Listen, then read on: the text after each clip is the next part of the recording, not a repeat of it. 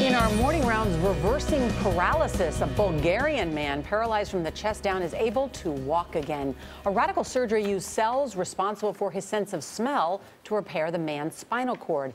Vinita Nair is here with the breakthrough the doctors say is the first of its kind. Vinita, good morning. Good morning. That's right. It could be revolutionary as thousands of people each year suffer from spinal cord injuries. For most of them, it means facing a life of immobility. But now a team of European doctors says it has made a major breakthrough in the quest to treat paralysis. A knife attack in 2010 left firefighter Darek Fidyka with a severed spine. For years, he was confined to a wheelchair. But less than a year after undergoing an experimental new surgery, this is Fidyka now. You are making history now.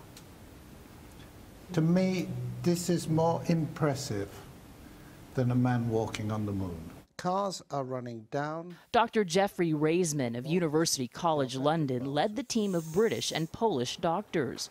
Their project was the subject of a BBC documentary.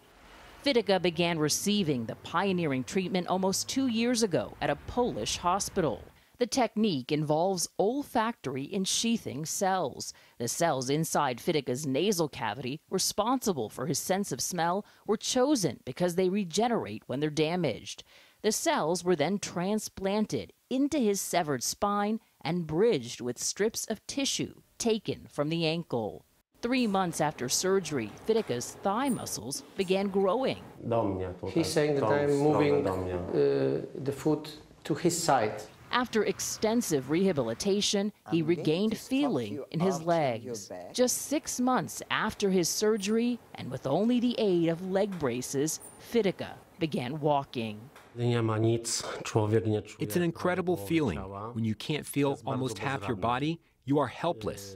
But when it starts coming back, it's like you were born again. I believe this is the moment when paralysis can be reversed. The medical world is closely watching his progress. Dr. Dalton Dietrich is a scientific director of the Miami Project to Cure Paralysis. I think this is important because it's using a combination approach for the first time in a person. Cell therapies, extensive rehabilitation, bridging strategies. It's only one patient, and we have to do much more patients to actually figure out if this is going to work in other individuals.